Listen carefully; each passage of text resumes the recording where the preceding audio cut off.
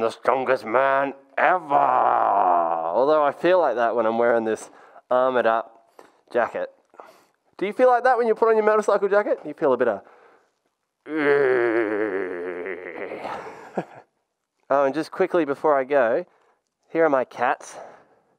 Gizmo, Gizzy, he's 6 and he's a little darling. And then this is Vegas, he's 4. And he too is a little darling. Aren't you, little darling? They were sleeping, sorry for waking you from your slumber. I'll see you later. Wheeling out my bike, wheeling out my bike. Watch out for the car. Alrighty, Blinksters, I'm out on the road. I'm cruising, and welcome to Vlog-A-Day October episode 5. Holy crap, it's Monday. I hope you guys had a good Monday. I had a pretty good Monday. I was talking to someone earlier today, and we were talking about 2 things.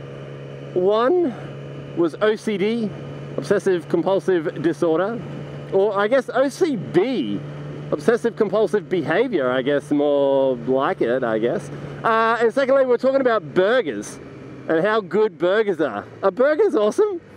Burgers are delicious. And I'm on my way to Countdown, which is the local supermarket here, and I'm going to buy ingredients to make myself some burgers. So I'll see if I can maybe put a bit of a cooking session in at the end of this video. So hang around for that. But OCD, I think everyone has some sort of OCD somewhere in their life. Obviously it varies, you know, you might have a very minor case of it, and then you might have a very major case of it.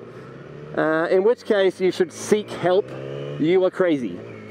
But I think a lot of us have minor cases of OCD, whether it be if you're walking and you accidentally somehow rub ankles. Maybe you might rub something on your left ankle and therefore you've got to like rub your right ankle. I don't know if you guys do that.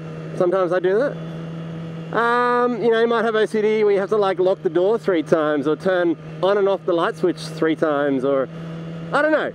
Tell me in the comments, do you have any OCD traits, and if so, what are they? But anyway, my one OCD trait that I have, what's going on here?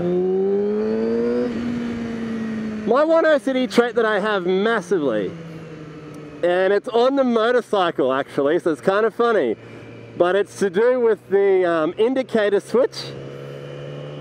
Okay, I have OCD where I am continually pushing it in as to be turning it off.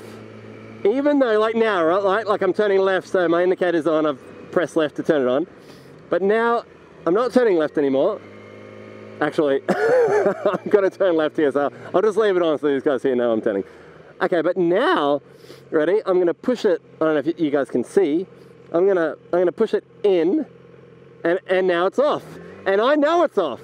But for some reason, unbeknownst to me, I mean, here's a bad example because I'm in a car park, but I will just have to keep pushing it like every, I don't know what it is, every few 100 meters or every sort of 20 seconds, I've just got to keep pushing that button in, even though I know the indicators are off. I just have an obsessive-compulsive need to turn my indicators off even when they aren't on.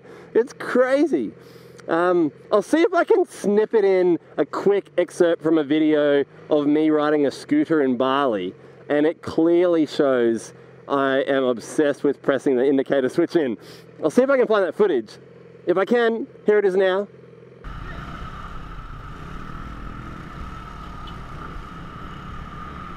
I was gonna go right. Yeah, Bubba, where are we going? It's behind us. It's behind us. Didn't he? Is it? One way for a car. Where do we go?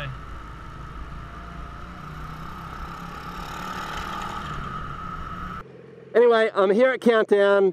There it is. I'm going to go in and buy some ingredients for burgers, and maybe I'll see you in the kitchen.